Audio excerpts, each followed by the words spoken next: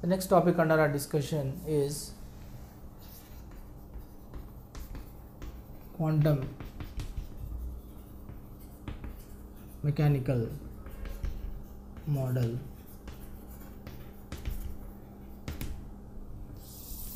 of atom. This quantum mechanical model of atom was actually explained by Erwin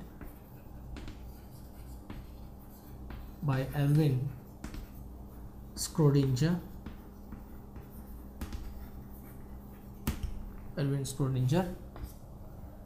According to the Erwin Schrödinger, he is under the impression that when the electron, if we take the nucleus of an atom, this is the energy level and this is electron, this moving electron around the positively charged nucleus, when it is under continuous revolution, because electron is already a smallest particle of matter which is very small in size, that's why he is under the impression that Erwin Schrödinger is under the opinion that for this electron, if you pass a radiation of maximum energy and minimum wavelength, if you pass a suitable radiation, if you select the suitable radiation, visible radiation from the electromagnetic spectrum, and if you pass on this microscopic particle, fundamental particle electron, moving electron, then this electron, when it is trying to absorb the radiation which has maximum energy and minimum wavelength, this electron, it disturbs its path like this in the form of wave nature, and there is a change in the property of electron.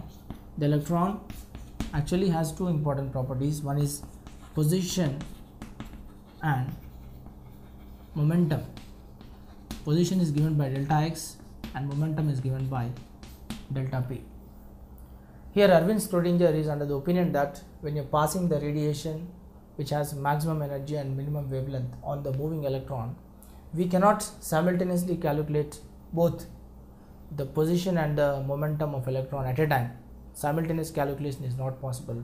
That means the position of the electron or the momentum of electron becomes arbitrary, or it is thrown at infinity. So because of this difficulty, Erwin Schrödinger came to one conclusion. He says that we can only identify the electron cloud density around the positively charged nucleus. When you are passing a suitable radiation of maximum wavelength, all that we can do for a moving electron is we can just calculate or analyze the maximum electron density around the positively charged nucleus in a given three-dimensional space. So that is the maximum probability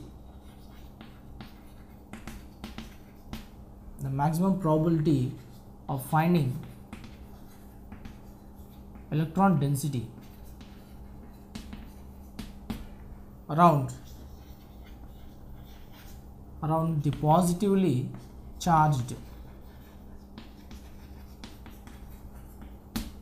the positively charged nucleus in three-dimensional space. In three-dimensional space available, we call it as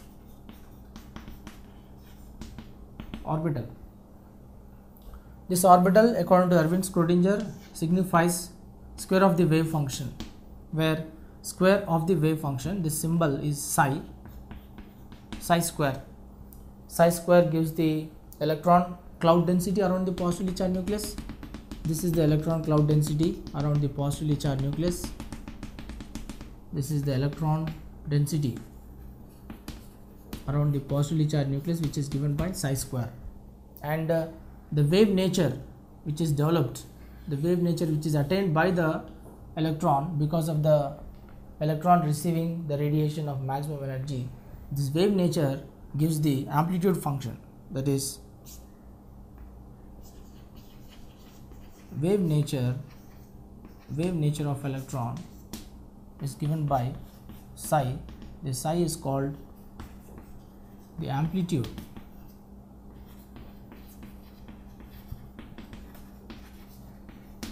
function of electron. So the next topic under our discussion is quantum numbers. As we have discussed in the previous topic, if you take an atom an atom has electron density. Electron density depends on the orbital, and orbitals are made up of electrons. Electrons housed in them. So these electrons, that means electron of atom, is characterized by set of numbers called quantum numbers. These quantum numbers are designated by n, l and m. Sometimes you can take even m of s. When you say n, it is principal quantum number. When you say L, it is azimuthal quantum number. When you say M, it is magnetic quantum number.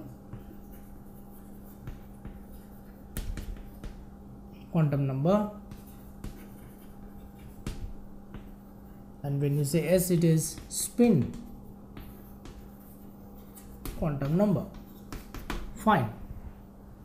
Now what I am going to do here is I will directly give you one tabular form. That is, if you take N, L, M and S, M of S, or simply S. So here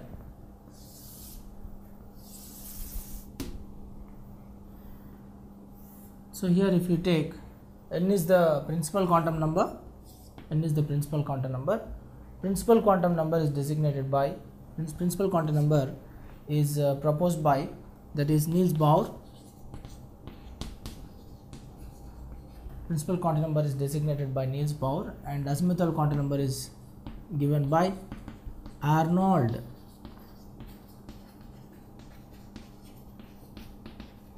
Sommerfeld. Magnetic quantum number proposed by Landé, and spin quantum number is given by Uhlenbeck and Goudsmit.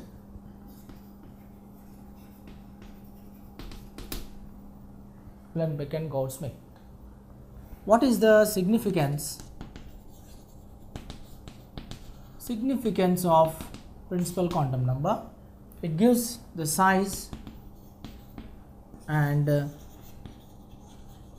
energy of electron in an energy level. Principal quantum number gives the size of the main energy level and the energy of the electron. When you say size, it is orbit or the main energy level.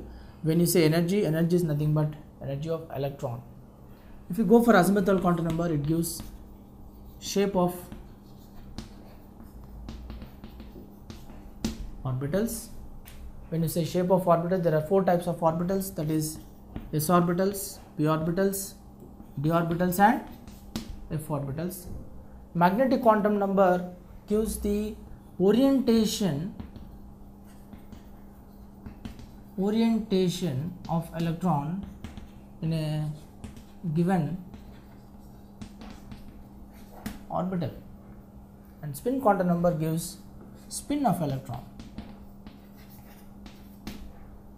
Spin quantum number gives spin of electron. If you go for the principal quantum number gives what are the important relationships, what are the important points where you can gather. If you go for principal quantum number, it gives the maximum number of electrons to be filled up in each energy level. Maximum number of electrons in each main energy level is given by 2n square.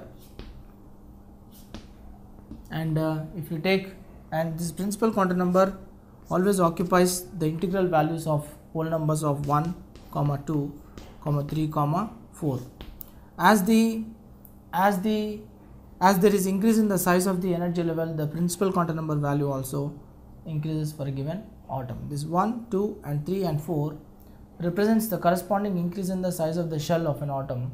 When there is increase in the size of the shell of an atom, there is also subsequent increase in the value of the principal quantum number in the same proportionate ratio, that is 1, 2, 3 and 4. That means if the electron is located in the fourth shell, fourth orbit, then the principal quantum number value is 4. If the electron is located in the third shell, then the principal quantum number value is 3, and so on. Actually, there is a comparison, there is a relationship between n and L. For every given value of n, L can occupy the values of 0 to n minus 1. L will always occupy, L is nothing but azimuthal quantum number. L is azimuthal quantum number. Azimuthal quantum number always occupy a value starting from 0 to n minus 1.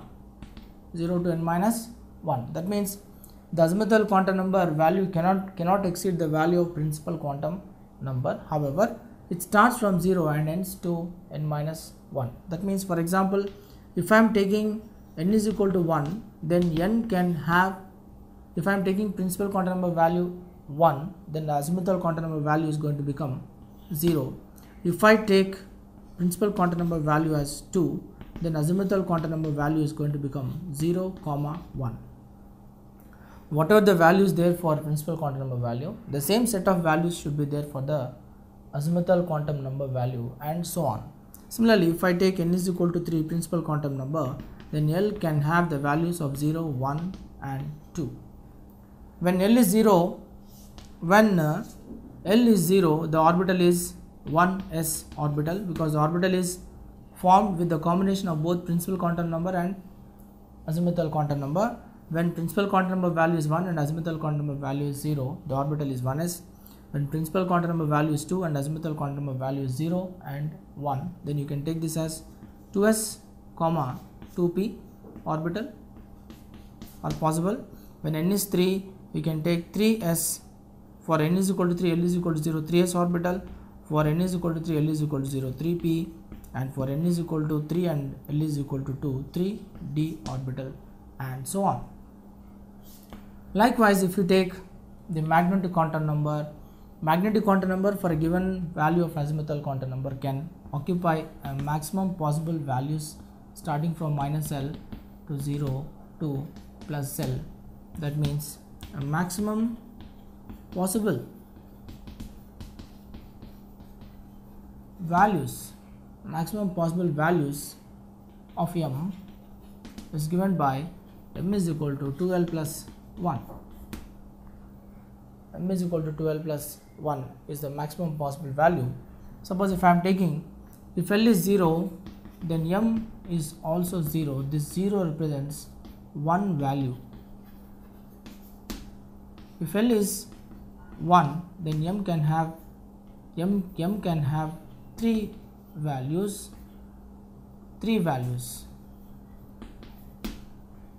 M can have three values, and when L is 2, m can have 5 values. 5 values, and so on. When L is 2, it is d orbital. When L is 1, it is p orbital, and when L is 0, it is s orbital, and so on. That means what we are noticing here is that means if you take an orbital, you take any orbital according to the spin quantum number, any orbital is given by a rectangular box, which we call it as box method, and this box contains 2 electrons, one electron in clockwise, another electron in anti-clockwise. Clockwise spin of electron is given by plus half, and anti-clockwise spin is given by minus half. Here one thing what you have to notice is, for given values of magnetic quantum number, that is, which you can see the formula here, m is equal to 2l plus 1, where L is the azimuthal quantum number and m is the magnetic quantum number. For a given value of azimuthal quantum number, we are getting the set of values for magnetic quantum number. When you are taking azimuthal quantum number L is equal to 0, then when you get m is equal to 0, it means that the orbital involved in it is s orbital. S orbital, because of uniform electron density in all the possible axes, x axis, y axis and z axis. That's why we say we get a single value for L is equal to 0 and m is equal to 0. We get single value, that is for given s orbital. If you go for L is equal to 1 and m is equal to 3, means there are 3 orbitals for a given main energy level. Here I am going to just show that. That is, when L is 1, m is 3, this 3 represents, that is, this 3 represents each orbital is given by a rectangular box. 3 values means each value is an orbital. If each value is an orbital and each value is an orbital is given by a rectangular box. So I will take here one pz, the middle box I will take pz, middle box, middle orbital I will take it as pz, the first box I will take it as px, and the last box I am going to take it as py. So that means whenever the azimuthal quantum number value is 1, we have 3 orbitals. When m is 3, m value is giving the number of orbitals.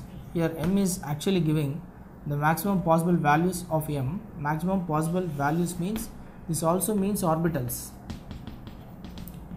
Also it is giving the maximum possible orbitals for given value of azimuthal quantum number. So for azimuthal quantum number 1, the maximum possible orbitals in terms of magnetic quantum number is given by, that is px, py and pz, and because we have 3 values, these 3 values we can write it as, because L is 1, this azimuthal quantum number 1 should stay in the limit of -1, 0, 2, plus 1. -1, when m is -1, the orbital is px, when m is 0, the orbital is pz, and when m is +1, the orbital is py. Therefore it has 3 values. So when the azimuthal quantum number value is L is 2 and magnetic quantum number values are 5, it means that I am just showing, I am transferring the information to the heading. Here when L is 2, then m is having, magnetic quantum number is having 5 values. That means it is having 5 orbitals, 1, 2, 3, 4, 5. This is dz square, dxy, dyz, and dzx, and dx square minus y square. So 5 orbitals are there, and they are under the limits of, this is -1, this is -2, -1, this is 0, this is +1, and this is +2, +1, +2, 0, -1 and -2. So -2, -1, 0, +1, +2. They are under the limits of -2 to +2 including 0. So total we have 5 orbitals. That 5 orbitals are under the limits of -2 to +2 including 0. So total 5 orbitals are there when the azimuthal quantum number value is 2.